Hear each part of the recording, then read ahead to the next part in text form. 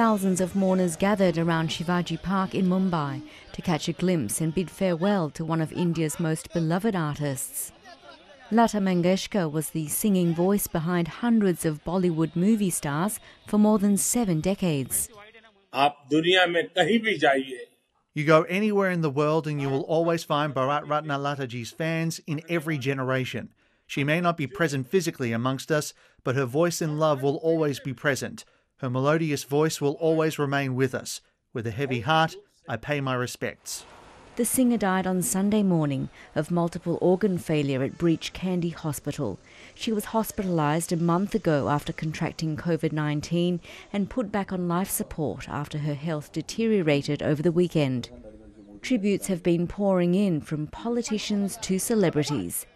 Actress Kajol notes that if we played her songs one by one, we'd hear her for a month and never hear the same song again.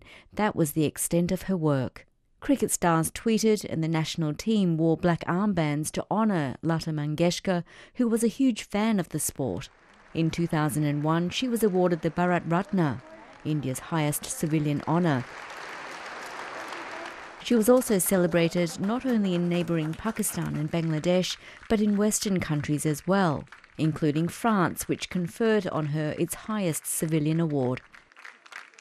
Among the mourners were family members, several of whom are also celebrated singers.